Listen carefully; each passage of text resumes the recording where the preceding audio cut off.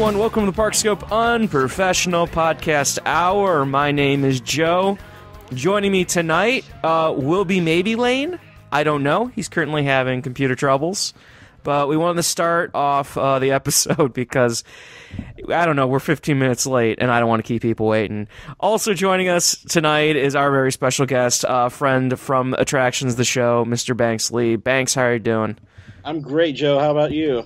I'm hanging in there. It's been a crazy past few weeks, and it just feels like I hit the wall today. So, yay, right? Well, you don't get to get in here, so. Yeah. So let's start off real quick. We're going to be covering a lot of the Christmas offerings in the parks this episode, but we're going to start off with some little bit of news. I can't even speak right now, man. Hold on. You see, this is the problem when you go live. You just whatever. Anyway, WFTV reports that permits have been filed for Diagon Alley. Not Diagon Alley. You see, man. Wow, we're real late on that news. WFTV has announced that there are plans and permits filed for Super Nintendo World at Universal Studios Florida. Construction will begin in 2018. It's project number 487, and it sounds like Chip S is saying that it's going to be Mario Land and a Donkey Kong Land. Donkey Kong Land's huge, by the way, so that definitely means it's going to have a coaster in it. And they're estimating 3 years of construction. So, Banks, any thoughts on that besides, well, yeah.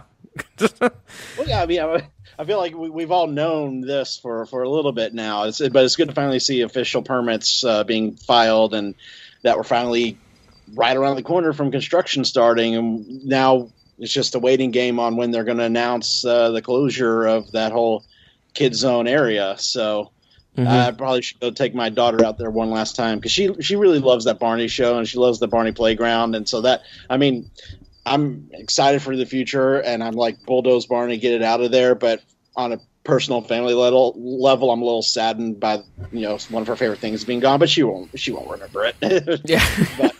But yeah. So I'm very excited. The whole Mario Kart ride, the Donkey Kong rumored coaster, mine car ride. It's all very exciting. Although I felt like I read somewhere today that someone was actually saying that this might be in their new land, but I think that's false. It's going to go in studios. Yeah. So that was a weirdly worded post article. I had a lot of people saying, so they're putting Mario in Islands of Adventure. If you read it, they confirmed that Mario Kart and Donkey Kong and those plans we've known about are going in Studios Park. Mm-hmm. And then they say additional insiders are saying they're working on other Nintendo properties in the other in Islands of Adventure and then the other park when they build it down the street. I wouldn't be surprised. I mean, there's so much history with Nintendo, and their library is so massive that this could be like Potter, where it could be at multiple parks. Mm-hmm. And it was just a really weirdly worded article. So that I think that's kind of where a lot of the confusion comes from. They just needed they didn't kind of bridge the gap mentally quite as well on that. So, but that's kind of the plans. We know it. I think the big thing is that we know that there's permits filed now.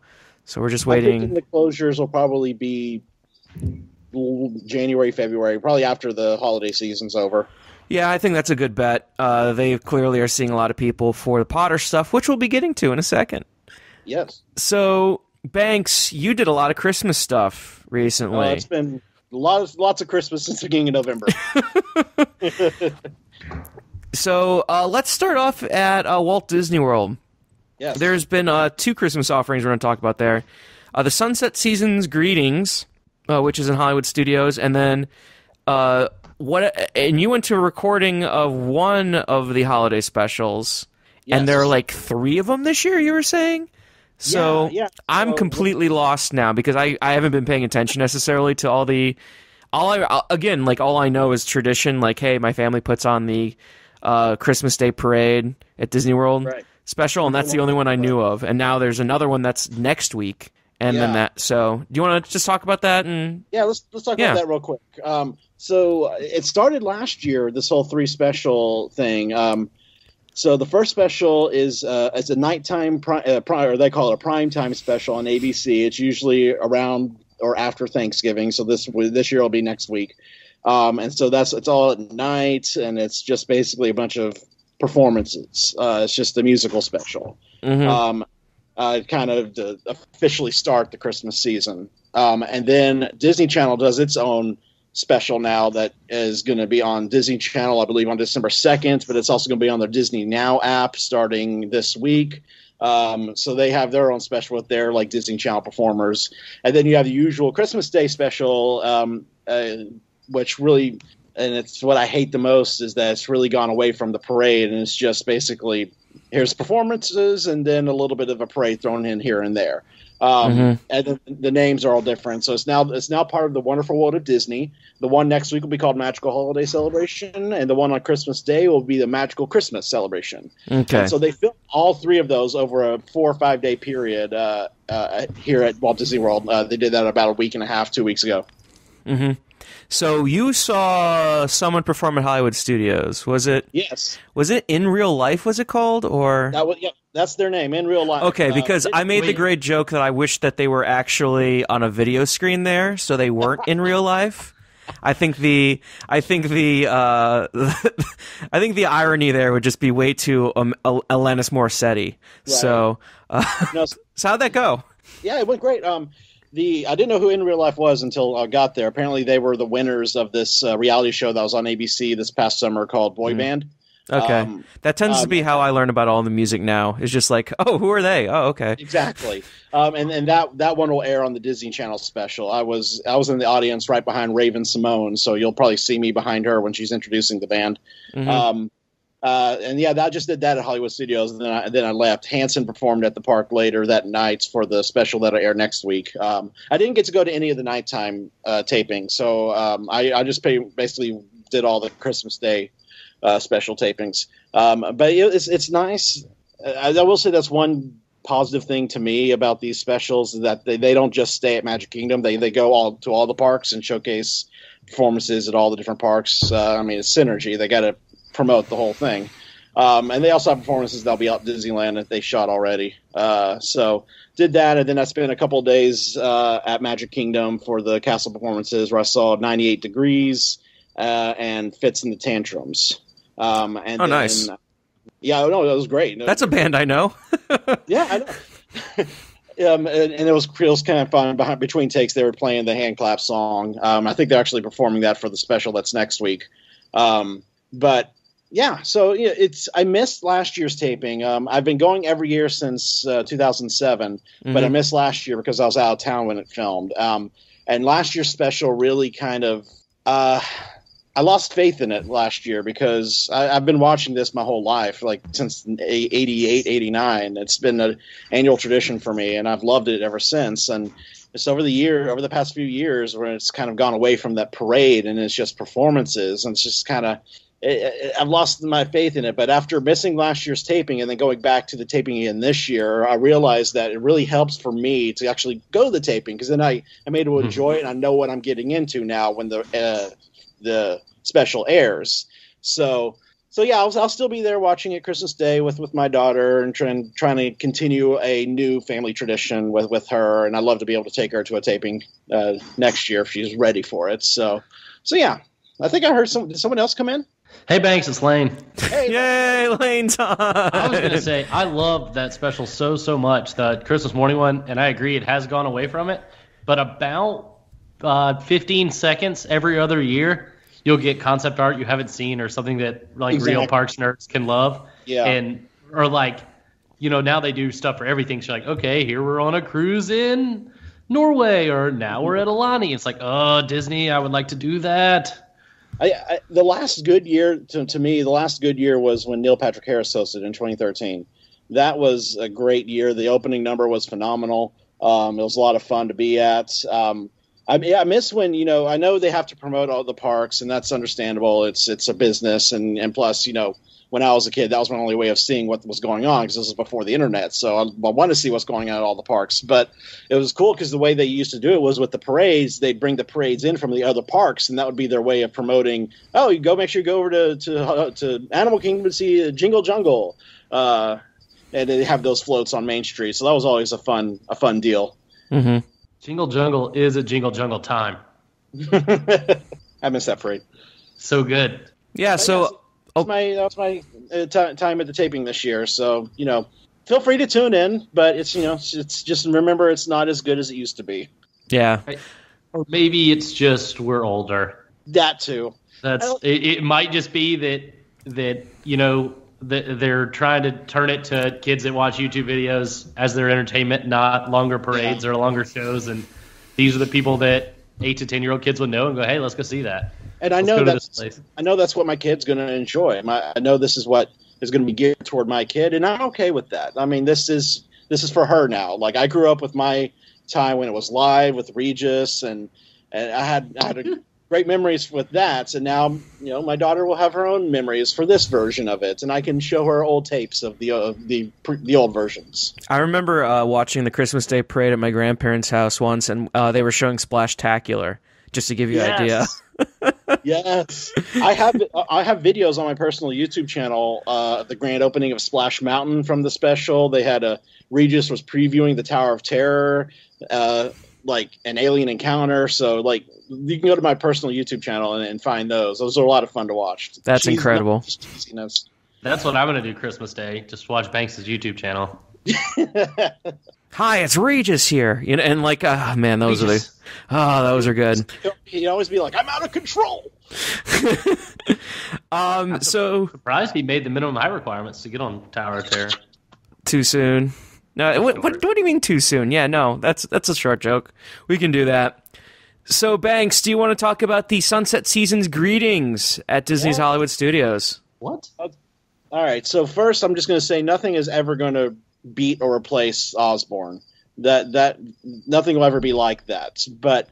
And I had my trepidations going into this. Do you want to explain what it is? Because it sounds like Lane has no idea what we're talking about. Nope, I'm entirely clean going into this one. Interesting. Okay, so basically, Sunset Season's Greetings is a new offering. It's on Sunset Boulevard, and what it is they have special little mini shows that happen via projections on the Tower of Terror. And there's 4 different shows, and they each tell a different little fun story. So one involves like Mickey's Christmas Carol, one has Toy Story, one has the Muppets, and then one is Frozen. And so they tell just little vignettes, and then they transform the tower in these fun little scenes that have to do with the intro video that played. So like the best one to me was the Muppets. They had the Swedish chef making and destroying a gingerbread house, and then the tower turns into a gingerbread house. So I had sounds amazing. It really is, and I will say, I'm going to admit, when they first announced this and showed concept art, I was a little worried. I became an internet person, and I was like, how dare they touch my tower? Like, this is stupid. Like you can't put colorful holiday stuff on Tower of Terror. It defeats the whole purpose. Mm-hmm. But when I went and saw it in person, I was like, why do I even doubt Disney anymore? Like, they are top notch in their projections, and it just turns the tower into it's beautiful, and it's really cool to see all the animation on it. And they also sync up the stars that are on Sunset. They sync those up to the lights to change and go with the music, and then the cute little videos that they have on these new digital billboards they installed. And it's really like I said at the beginning, it's nothing will replace Osborne, but I think it's a nice new holiday tradition for that park that desperately needed some new holiday stuff this year. Cool. Lane, do you have any questions? No, I think it sounds wonderful. Like, give me that. Like, I like projections because Tower of Terror doesn't change. It's not any less Tower of Terror. Yeah. But if you're going to give me a 5-10 minute show, perfectly done, that somebody, they did every inch of that thing and then put it in the computer and then used good digital graphics to make it all right. Like, I think that sounds like a wonderful thing. And when they do the Toy Story scene, the Hollywood Tower Hotel sign changes into the Hollywood Toy Hotel. No, see, that stuff's cute. That's just cute. Like, that's fun. My favorite thing to think about now is that this show's going on. Kids are going to look up. I was like, oh wow, that's pretty, mommy. I want to go on that. And then they are in a rude awakening. Mm-hmm.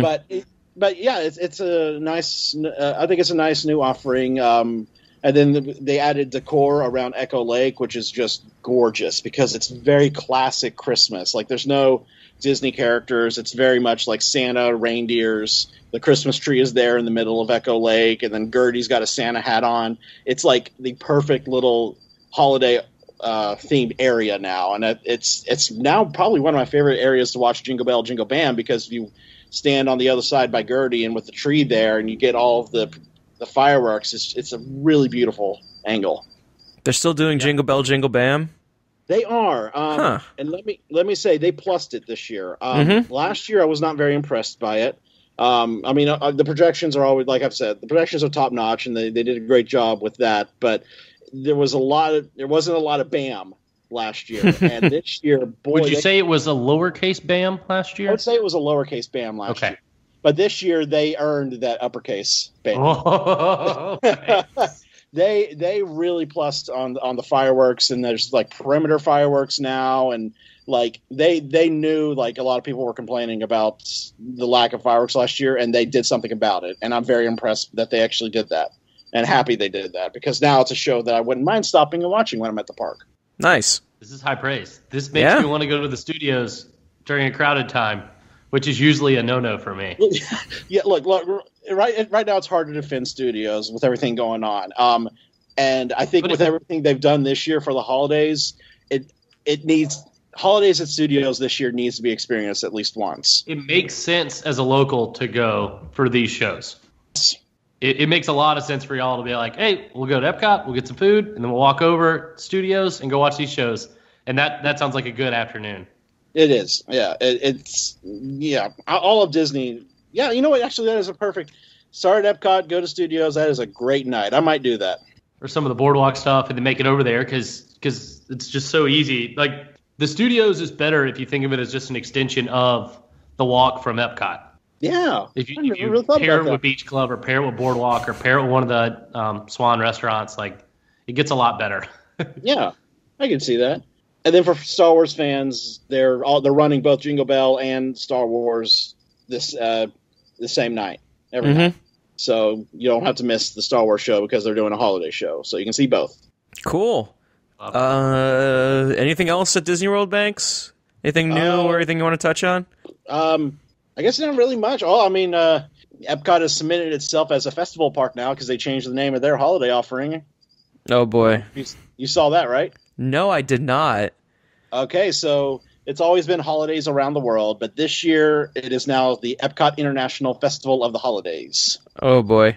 So it's the exact same events, they just changed the name. Okay. There's still the storytellers around the countries, there's still candlelight, there's still the Illuminations tag. It's just now that's 4 festivals. It's pretty much nonstop festivals now. Is there food and drink offerings? Yeah, there are some food and drink offerings. Not as much as like food and wine or flower and garden, but they do have their own specialty offerings for that festival. Oakley dokley. Lane, you got any questions? No, that sounds wonderful. I just want to go to Epcot now. Lane, our internal optimist. So let's head over to Universal Orlando because they just redid all of their Christmas offerings. Oh, did I? I'm going to pitch in because I didn't get to pitch in on Nintendo stuff. Yes. This is going to be awesome, you guys. Yeah. The Thunder's coming, and they're using the playbook they use for Potter, where you sprinkle them into each park, and that way, if you like something, you have to go for a few days, and if you don't necessarily like that IP, then there's still other stuff at each park to go to. I love it. Universal, do your thing. Okay, let's talk about Christmas. Sweet. So, Banks, what do you want to start with? Let's start the first thing that I saw, and that was the new Universal Holiday Parade. Okay. So I was very impressed by this parade. I've always loved their holiday parade because I love the Macy's parade. It's always an annual tradition to watch the Thanksgiving parade, and I've always loved being able to see the floats as they come down here. So I was kind of like worried how much of the Macy's they were going to take out of it to bring in the Universal stuff. And I was very blown away and very pleasantly surprised by how much it is an excellent mix of Universal and Macy's. So the balloons, even though the balloons may be Universal characters like a Minion, they were still made by Macy's. So they are official Macy's balloons, and you can only see them at Universal. Mm-hmm. So that was awesome. The floats themselves are so beautiful and detailed. There's so much to look at for each one. If you don't know, there's 4 sections. You have Minions, you have Madagascar, you have Shrek, and then you have Santa Claus at the end. And yeah, it's like each detail for each section on the floats. They're great. There's some characters like. They've brought in new characters that have never been to the park, like Lucy from Despicable Me is there now. They have the 3 blind mice from Shrek that are part of it. One of the balloons is a donkey, the donkey dragon baby. So it's I would say the one thing I don't like about this parade is the choice of soundtrack. You're not the first person to say that. So the overarching underliner of it is a bit slow and kind of not as high energy as the past parade was. When you get to like the sections, and each section has its own like version of a holiday song, then it picks up and it's really nice. And those versions of these songs that the characters sing are really cool. But then in between, when it goes back to the underliner, it gets back to a bit. Yeah, I just wish a little bit more high energy to it. But other than that, like Universal did an excellent update for their parade, and it pretty much is an all new parade, and I'm very happy with it. And it's still an awesome length, like it's like 25 minutes long. There's confetti that flies down in each section. Santa stops and lights the tree. The one I will say another downside is there's no more Rockette dancers. They took them out. Darn. So that was sad, but other than that, like all of the good outweighs the bad to me, and it's definitely something that you're going to want to go and check out because you haven't seen this parade. It's practically brand new. And it looks Disney level, like the quality of the parade, because Disney's always done fantastic parades, and Universal's done a mixed bag of parades, to say the least.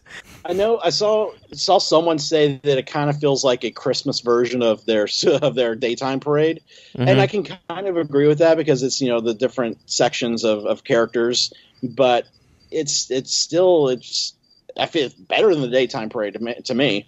Yeah, it's definitely something I want to go see again, and I suggest everyone go see it. Cool. Lane, got any questions? Nope. Alrighty then. So we might as well get into the big ones now, the big guns. Yes. Let's talk about Christmas in the Wizarding World. Oh, I'm so glad they finally did this. It is about time they brought some kind of special event to the Wizarding World. After seeing like Japan do like Halloween and Christmas already, I'm like, when do we get this stuff? And now we got this stuff, and it has been worth the wait. It's just. I'm not going to talk about the crowds because that's a given. Like those areas are always condensed anyway, so you can get kind of crowded in there, and just know you will deal with shoulder to shoulder people at some point. But just talking about the offerings themselves, it's the decorations are they're minimal, but they work perfectly. Like it's just a bunch of like garland and stuff like that, and with lights in them, but it fits in well. It really now feels, especially in Hogsmeade, it really now sells the idea of the snow on the buildings, and it's just I love it. I really love it. And I'm so glad that they're doing it both here and in Hollywood.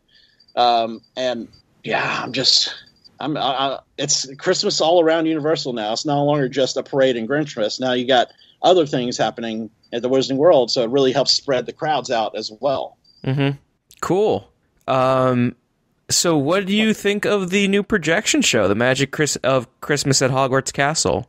So, yeah. I don't know who does these projections, but Disney, and I'm now putting Universal up on level with Disney in terms of projections because, good Lord, so good.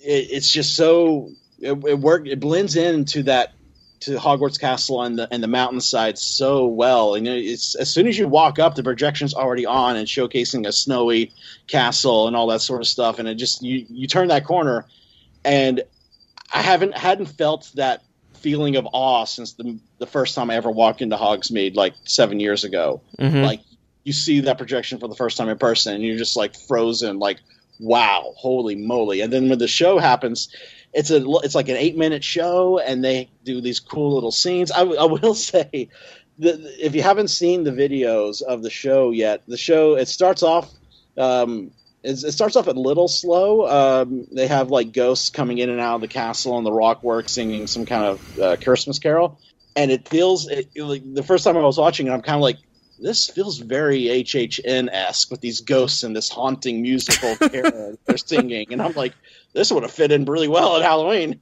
But once it gets going, and the scenes, they don't last too long. It kind of moves, and the visuals are just gorgeous.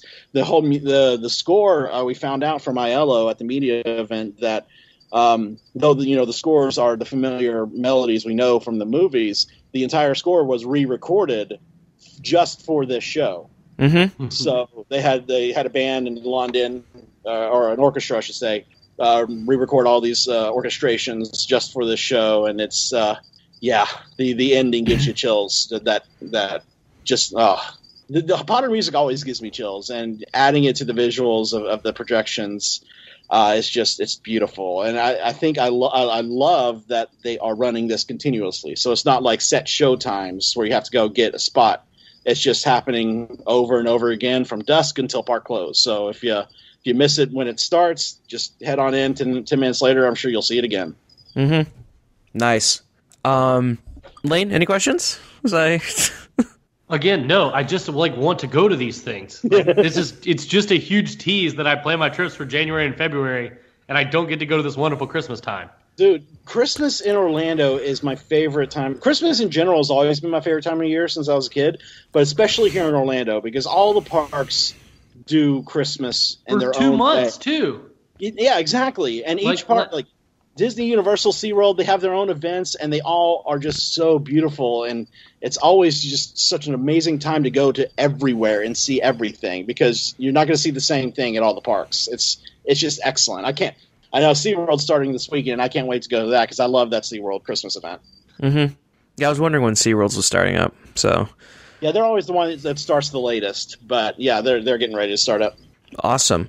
So I guess the next thing we can cover are the two new well, I guess the two new shows. Yeah, I would call them new shows. Yeah, I'd say they're new shows. Let's do Frog Choir first because it's the Frog Choir. Yeah.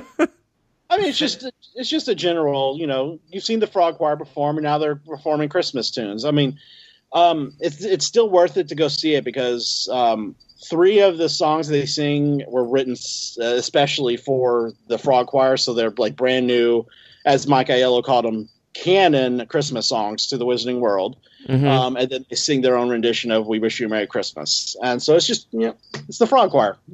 They have fun. Yeah. And then the big one, and everyone's favorite, is Celestina Warbeck. Yes. How is that show? So fun. I love Celestina. Celestina is always someone I can go and watch many, many times and have a blast every single time. And this Christmas show just knocks it out of the park. It's so good. The songs are very catchy. Like, I was humming them when I was leaving the park that night. Mm-hmm. I think my favorite song was "My Baby Gave Me a Hippogriff for Christmas." And it's just it's so fun. Like, and Celestina just has this way of performing in her banshees, and it's just so good. Like, I think I prefer Celestina over the Frog Choir. But they're both fun. But Celestina is just a blast. And it snows a couple times, of course. It's always gonna have Snope. But yeah, four original songs for Celestina, all canon apparently. And yeah, I mean, there's not much else to say. Just go watch the videos and just hear those songs. They're so freaking catchy. I want them to like release like a album on iTunes of all of Celestina's songs. Mm-hmm. Oh, right. Yeah. I feel that would sell, or even a CD in the. Or I mean, I guess CDs don't really aren't big anymore. But I can only play a CD in my car nowadays. Yeah, exactly. So they should really like think about putting Celestina albums on iTunes, because I bet you they would sell pretty well. Yeah, put on Spotify or Apple Music or something. That'd be great. Mm-hmm. So I guess is there anything else at Universal Orlando you want to cover? I mean, they're still doing Grinchmas, they're still doing the Blues Brothers, they're still doing Trans-Siberian Orchestra. I didn't see any of those because the media event they invited us to was just specifically for all the new stuff. But yeah, all the classic Universal holiday stuff is still there. Grinchmas is still running. Mannheim's still performing. Oh, Mannheim. Sorry, I thought it was I always get those two confused for some odd reason. Yeah, I understand. Me too. But yeah, Mannheim is performing, and then Blues Brothers are doing their holiday show. So it just, with all the new stuff this year, it really has, like, Universal has really made itself a Christmas destination now, big time. Yeah, I'm just hearing a lot of people who are like, "Oh, I want to go, I want to re-up my pass, all that stuff." So yeah, they're doing well. We'll see how this is. Yeah. So we have one last thing that you did yesterday.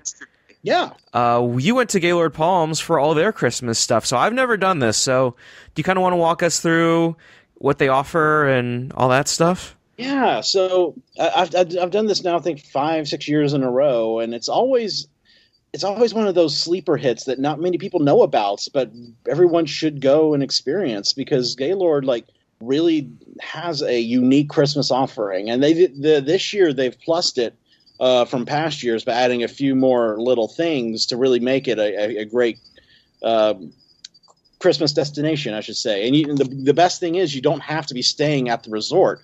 You can park there. Obviously you have to pay for parking, but you can just go and enjoy a day at the resort and do all these Christmas activities and then leave that night. You don't have to stay there to enjoy it all. And that's, I think, was very smart of them to do that, because it's a huge hotel.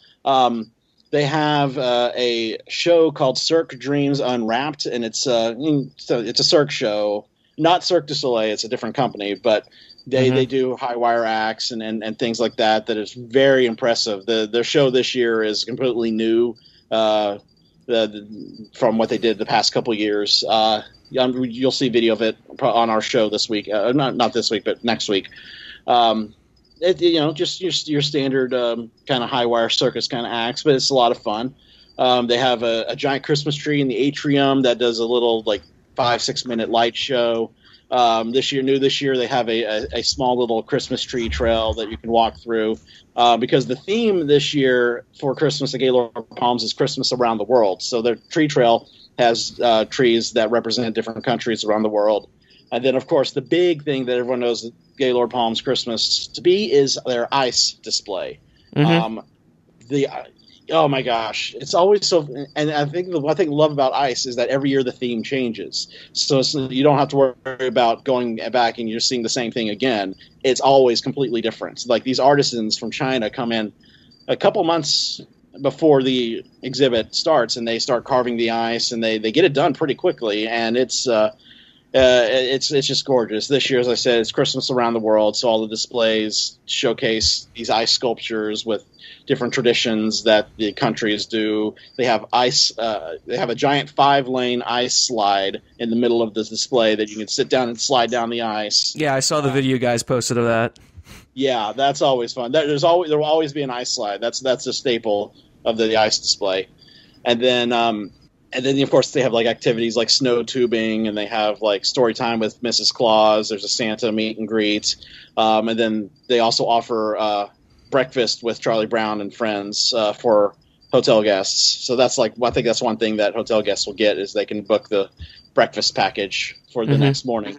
But yeah, it's always one of those things where I'm surprised how many people don't know that ice exists, because it's not at a theme park. It's at a random, big, it's a big resort, but it's still just a random resort right off Disney property. So it's always surprising to me when I say, show these pictures of ice. Oh my God, that existed. And it's you got to check this out if you ever get a chance, because it's a gorgeous display.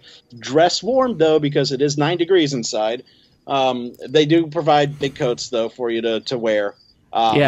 If you didn't know, all the Gaylord resorts around the country do their ice displays. So I think there's a Gaylord in Washington, D.C. There's one in Texas, and I think there's one more, and all the Gaylords do ice, and each Gaylord has a different theme for their ice display. So there might be one closer to you than Orlando that you can go check out, and if you can, definitely do it, because it's just always so beautiful what someone can do with a block of ice. Cool. Lane, any questions? I've been to the one in Nashville, and it's pretty awesome. Yeah, Nashville, that's what I was thinking of, yeah. It's huge. It's like 30 minutes out of town, but it's big and wonderful, and you could about stay the whole weekend like it was a Vegas hotel. Yeah, you could stay at Gaylord Palms like you said, like a whole weekend, not leave, and feel like you still haven't seen everything. Like there's really a lot in this hotel. Sweet. Awesome. Yeah, I guess that's all we have for this episode. It was a quick one. It was a lot of news drops in December. Yeah, well, I mean, Banks, what are your thoughts on the hotel announcements from Universal? I'm excited. It's nice to see Universal expanding. We've kind of known about these two hotels for a little bit now, but it's nice to know that it's finally official. So I'd like to know a name, and I'm sure that I'm assuming that it's kind of like a beach type theme to it. They'll just be the Bay and the other Bay. Yeah, exactly. They can only use the term Bay in their hotels now. This is true. They're locked in. But I'm just the one thing I'm curious about with those hotels is transportation, because obviously it's across I-4 from the resort. So is it only going to be bus transportation, or are they going to let guests walk over the bridge to Universal? Like, I'm just curious how that's going to go, because if it's only bus, then the lines are going to be long to get over there. So it'll probably be buses, and they'll probably throw so many buses at it. Yeah, they're going to need. I really think they need one more mode of transportation somehow to get guests over there, because even if you throw a lot of buses that way, it'll cause traffic and it'll cause lines to get on the buses. Because that intersection of I-Drive and Universal Boulevard can get pretty backed up. Yeah, and that's not even crossing. I remember I took the bus when me and Sean did Volcano Bay for Horror Nights weekend, and that was probably a 10 or 15 minute trip to only go under one little bridge. It was like, so I can't imagine if you have to go that much further. Yeah. It's going to be a 45-minute commute from the time you sit in the bus to the time you get up and get to the parks. It'll be interesting to see how Universal do that. We got a couple years for them to figure it out, but that's definitely my biggest thought on the whole location for the hotels. I want to quickly ask you guys something. It's been about a month or so since they made the new announcements about the details for Fast and Furious. What are y'all thinking about in terms of the 3D? Do you think there's going to be 3D?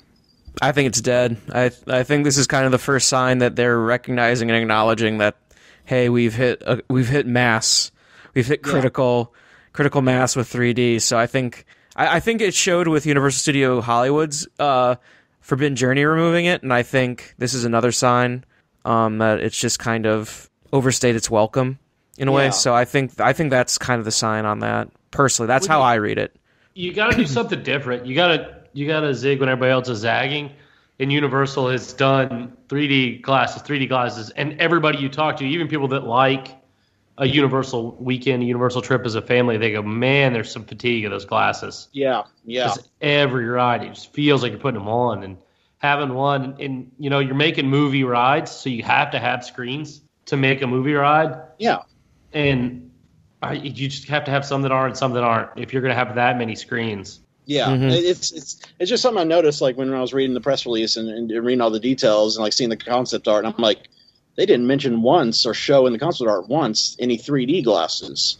Also, how 3D is not that cool anymore. The fact that every single time you go to the movies, you can pay your $14.50 and it can be in 3D. It's not a novel thing on vacation. Yeah. Now, I don't even go to movies in 3D anymore. I literally just in the mail today got my movie pass, and I'm definitely going to be using that a lot, and all for non 3D movies. Like, I really feel like the 3D gimmicks kind of lost its luster, and I mean even Disney's acknowledging that too, because the Mickey and Minnie ride is going to not have 3D glasses. That's going to be They're fun. like inventing this new type of 2.5D, as they called it. So I'm definitely excited to see the parks moving away from 3D. But I'm just curious, because I've done Fast and Furious Supercharged on the Hollywood tour, and it's in 3D. So I'm curious on how they're going to – are they just going to turn the 3D off, or do they have to redo the graphics to make it look better on a flat screen? Like, I'm just curious how they're handling the non 3D for something that was already made for 3D. I think they're re-rendering the video because it makes sense that they should, but I don't know if they're making that many changes to it. No. Because they already filmed the content, correct? Yeah. They filmed the content when they were filming the last movie? Yeah, all the stuff that's in the ride film, they filmed that back when they were filming, either when or after they filmed 7, because they filmed it for Hollywood first. And I did some side-by-side comparison because the behind-the-scenes video that Universal released showed some ride film in it. And so I did some side-by-side comparison of the Hollywood version, and really it's the exact same. The only thing that changed was the color of the sky. Like the Hollywood one is blue skies, but it looks like they made ours at either sunset or sunrise. So it's like an orange sky. So that's the only difference that I found. I think like when they said like the new characters like Tej and I don't know the other character's name. Forgive me for that, but I think they'll be in like the queue or the pre-show. But the ride film will stay unchanged, except for maybe a couple little touch-ups. Mm-hmm. I think a lot of the new people in the attraction are going to be in the some of the prior show scenes or something like that. Queue stuff. Yeah. Just something like that. Yeah. Remember the funny story about them filming the next one? They no. had to take a year off because of The Rock, and then Tyrese pitched a fit. Yeah. That's hilarious. It'll be fun. I'm crossing my fingers that when they do the grand opening for Supercharged here, that they bring Dwayne Johnson in. Mm-hmm. Because he was there for the grand opening of Disaster. So it'd be kind of I remember that. sort of thing to have him back for the grand opening of the ride that replaced his previous ride. Mm-hmm. Yeah, I remember seeing that when he was not as big a star and he came out for Disaster's opening, and I was like, oh. Yeah, exactly. So that would be kind of funny if they do that. Although, I don't know. Maybe, I don't know. I mean, like, wrestling's in Orlando, so it shouldn't be that hard to get him out. No, I don't think so. And he was already came out for the Jimmy Fallon tapings when his ride opened up. So oh yeah, good point. I'm sure it won't be that hard to get him down here. Yeah, it's sort of like getting the Phelps twins to Orlando. Oh, it's easy. Hey, you want $10,000 and a free dinner? Yep. Okay, see y'all there. Yeah, pretty much. Anything else you guys want to talk about? What's going on? A lot of stuff going on. A lot of stuff's going on. Yeah, we're like. Joe, you got any trips? Thanks. You got any trips? I don't have any trips planned right now. I'm just going to go see the Dayton Flyers play this coming weekend. That'll be good. Yeah, thanks. Go Flyers. You got any, thanks. You're a roller coaster guy too, right? Yeah. I love. What do you think about the 2018 lineup coming in? There's a lot of good stuff coming in. I'm really very excited for Time Traveler at Silver Dollar City. Mm-hmm. Silver Dollar City was a park that I grew up going to. And I haven't been in well over a decade since I moved to Orlando. So I'm really contemplating. I'm very close to pulling the trigger and just booking a trip for the grand opening of that because I want to go and cover that and go back and visit the park again. Do it. Yeah, I'm pretty much. Yeah, I might do it. But yeah, I'm looking forward to that ride. So much is what's going on. What else is they going released on? This is a little news because Parkscope doesn't always talk roller coasters, but I like them. They released the ride cars at IAPA. Yeah, I was there. Time Traveler, and boy, are those awesome. Yeah, oh my God! Like that's one of the things I love about IAPA. I love going every year. I love seeing the coaster car reveals, and I saw the Time Traveler one. I saw the Infinity Falls raft. I saw the Oscars Wacky Taxi train car. That ride's going to be amazing. I'm looking forward to that one. That looks like a fun little coaster. And then just so much going on in IAPA. Like that could be a whole nother episode to talk about that. But yeah, I will say I am really looking forward to Infinity Falls. I think that's going to be a good fit for SeaWorld. Mm-hmm. I don't think it'll be like a crowd, like it'll draw the crowds they need, but it definitely will get them people into the park. I'm hoping. They just need to keep building rides. Yes. Keep building rides, and even if they don't find their juggernaut in the next 4 or 5 years, if they keep building good, medium good level rides, then there'll be enough. And like y'all locals will go if the lines aren't bad and it's fun, and you can go with your family. SeaWorld's always been one of my favorite places to have an annual pass at because it's always a great deal and they always have great offers for pass holders. So I'm still going to keep my pass, and I'm looking forward to going and riding on this new ride, and when they reopen the pass holder lounge, because that pass holder lounge is probably the best pass holder offering at any park in Orlando. You get back massages? I wish. That'd be nice. Free Coke Freestyle is awesome. Yeah, that's good. I'm jazzed for Kings Dominion and Cedar Point's RMCs coming in hot. Oh, my God. I will be getting it, both of those. If you don't, please follow Rocky Mountain Construction on Instagram, because they're like all up in the Kings Dominion Steel Vengeance. And boy, they look beautiful. Dude, I can't believe I'm saying this, but I have yet to be able to go on any sort of RMC coaster. Neither have I, so that's okay. Stuff. And I really want to, because my true home park, Six Flags Over Texas, has the new Texas Giant that they did, and I really want to ride that. Mm-hmm. Yeah, and I want to get you guys need to come up to Cedar Point. Yeah, I'm definitely coming up. On my bucket list. Mm-hmm. I got to get on that RMC mean streak this year, because that thing looks absolutely insane. It looks bonkers. The first drop looks so scary. So scary. I can't wait for that one. That's what I've been dreaming of roller coaster wise, was those two big old RMCs. I could take it or leave it with the Raptor track. I'm getting a RMC down the street from my house, and they revealed the cars, and they look like Verbolten cars for the old Cyclone. Did it cut out? Banks. Yeah, we're getting RMC Wicked Cyclone. Oh, that's right. Yeah, I did see someone saying that it looked like Verbolten 2.0. It was the same. But Verbolten's cars are wonderful, and I like cars, and it's a good spot to put cars in, that park. Mm-hmm. So I'm excited for roller coasters next year. Not a lot to talk about. We'll talk about them more when they come up. Thanks. Please go to the Media Day in Missouri. If I can, I will. If they invite us out there, and if I can maybe sweet talk them into putting us up at a hotel or something, then I'll pay for my flight and I will go there. Listen, if the Ride This One guys can get an invite, you can get one too. Yeah. Well, it was Yeah. I'm sure we can. We have our contacts there. I can talk to them. Yeah, and if you need a reporter for attractions at Cedar Point, I'm always here. Do you have a good mic? We can make it happen, Banks. We can make it happen. If you can get a mic, dude, you're the first person I'm going to call, because we want Cedar Point coverage. I want Cedar Point coverage on the show. Sounds good. So we'll make this work. Okay, that sounds good. We're making deals here. We're cutting deals live on air. You heard it right here. Yes. Wow. Yeah, we're live. We're doing this live. We're signing contracts. Well, close her out? Yeah, I think we can close her out. Banks, where can we find you online at? You can find me work-wise on Twitter at Attractions, YouTube Attractions Magazine. Our show comes out every Thursday on the YouTube channel there.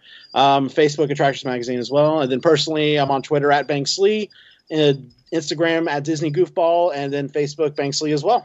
What about your YouTube channel so we can watch all the crazy old stuff? Oh, that's just Banks Lee. So you should be able to just search for Banks Lee. And one of my videos should pop up at the top there. Nice.